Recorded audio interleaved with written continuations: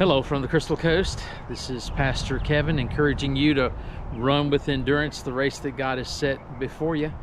It's Thursday, June the 15th. Have you ever been so focused on accomplishing some task that you completely missed out on the opportunity to build somebody else up or encourage somebody else? I can't tell you how many times I have been guilty of that through the years. In an effort to do something that I thought was good, I ended up missing out on potentially God's best in my life.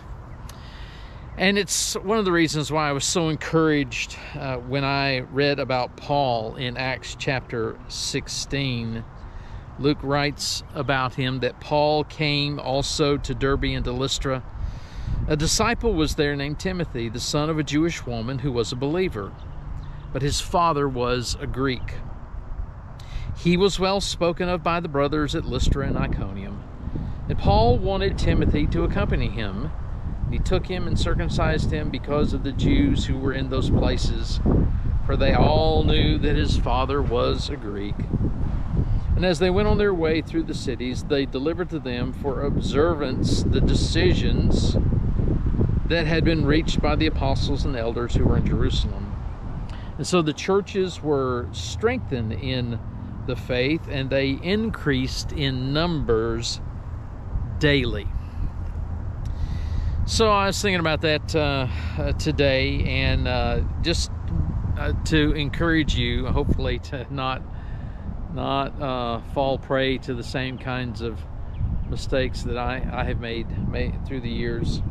The first one is this: to be intentional about commending people to others. One of the things that caught Paul's attention about Timothy is how highly he was spoken of by other believers in that area. So make it a habit of commending people to others. Second, don't be so focused on accomplishing the task before you that you actually miss out on these divine appointments that God has scheduled for you along your journey.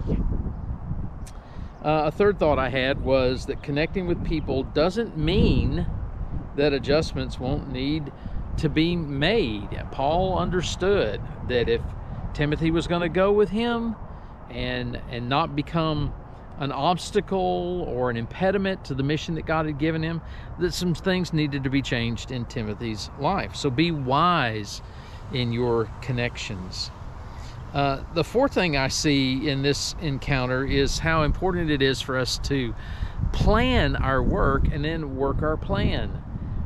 Paul had been given a task by the leaders in Jerusalem to go and share the decision that had been made about Gentile believers. And so he had a plan for how that mission would be accomplished, and then he was faithful in moving forward and accomplishing that mission. So let's make sure that we are intentional about planning the work that we believe God's calling us to, and then simply moving forward intentionally to work that plan.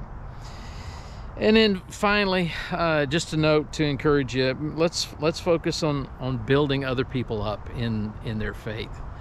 Because even as Paul went around passing along that message, that decision, the end result was the churches he visited, they were strengthened, and they continued to grow.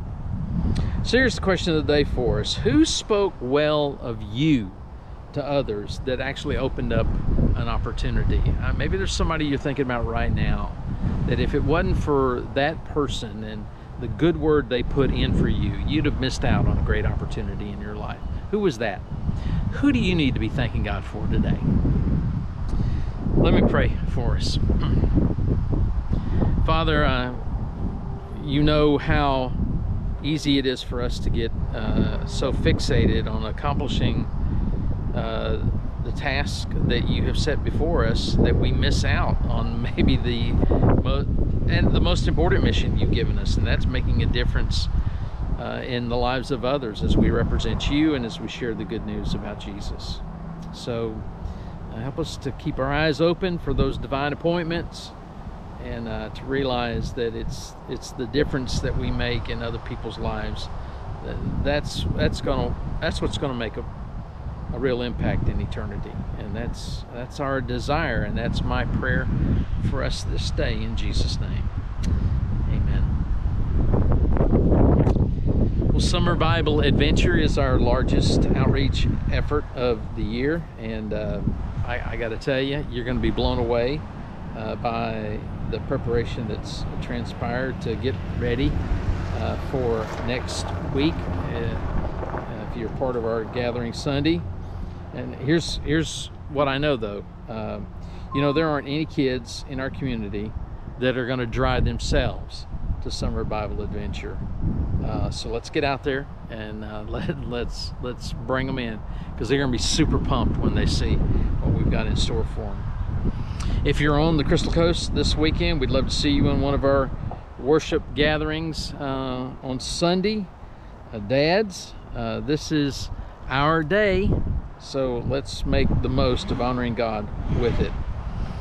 We got a special treat for you when you come, and in the meantime, let me encourage you, enjoy the journey God has you on for His glory.